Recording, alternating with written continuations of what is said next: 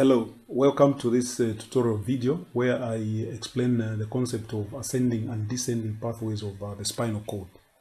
The brain is located in the skull, which is far away from many parts of the animal's body, and yet it is able to receive information from various parts of the body, and it is also able to send back instructions to, for example, muscles and glands of the body. The information from the animal's body to the brain and from the brain back to the animal's body travels through the spinal cord in what are known as the ascending and descending pathways or tracts. So the ascending and descending pathways are contained within the white matter of the spinal cord. You remember the spinal cord has two components. There is the white matter component and also the gray matter component, which is centrally located. The spinal cord white matter consists of the dorsal root afferent fibers entering the spinal cord. Then it also has the ventral root efferent fibers which are leaving the spinal cord. And there are also some fibers which are conducting impulses between various segments of the spinal cord.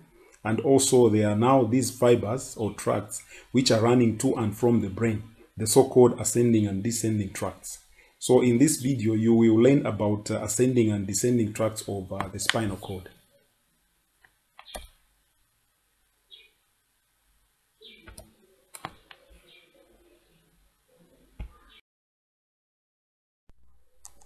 So after going through this tutorial video, you'll be able to define the ascending and descending pathways or tracts. You will be able to explain how the nervous or electrical information travels through the spinal cord to and from the brain. You also be able to name some ascending pathways or tracts, and you also be able to name some descending pathways.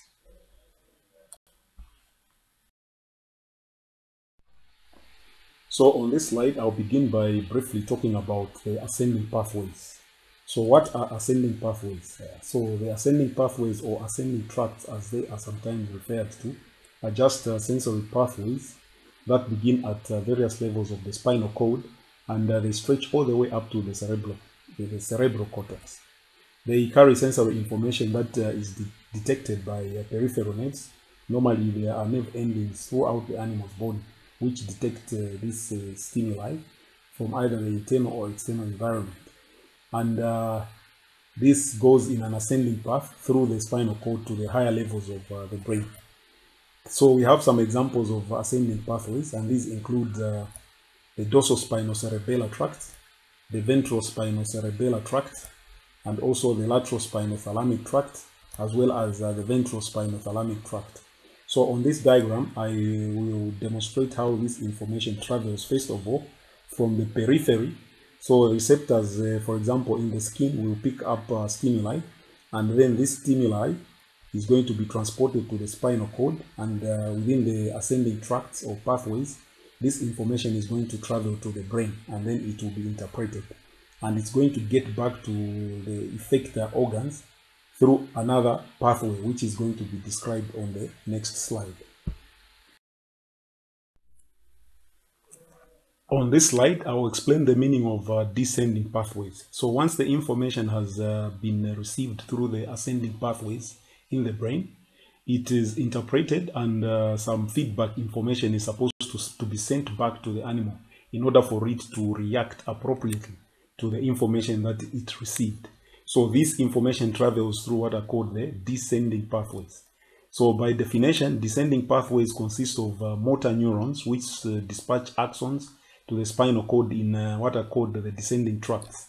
So these tracts affect voluntary behavior, and they also regulate movement, posture, and secretion of an autonomic nature. And the descending tracts are often divided into pyramidal and extrapyramidal tracts depending on their origin from the brain. So the pyramidal tracts originate from the cerebral cortex, while the extrapyramidal tracts originate from the brainstem. And we have some examples of these descending pathways which can be identified on the cross-section of the spinal cord, just like the ascending pathways. So these include the lateral reticulospinal tract, and also the lateral corticospinal tract, the rubrispinal tract, the medial reticulospinal tract, as well as the ventral corticospinal tract. We also have the vestibulospinal tract and the tectospinal tracts. So on the diagram, just like I did on the ascending pathways, I'm going to demonstrate how these descending pathways start from the brain. So the information is first of all interpreted once it has been received through these ascending pathways. Then it is sent back to the animal's body via the spinal cord and through these descending tracts.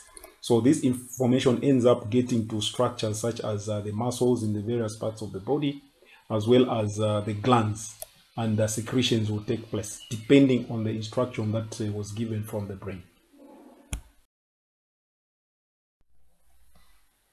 You have now come to the end of this short tutorial video on the anatomy of the ascending and descending pathways.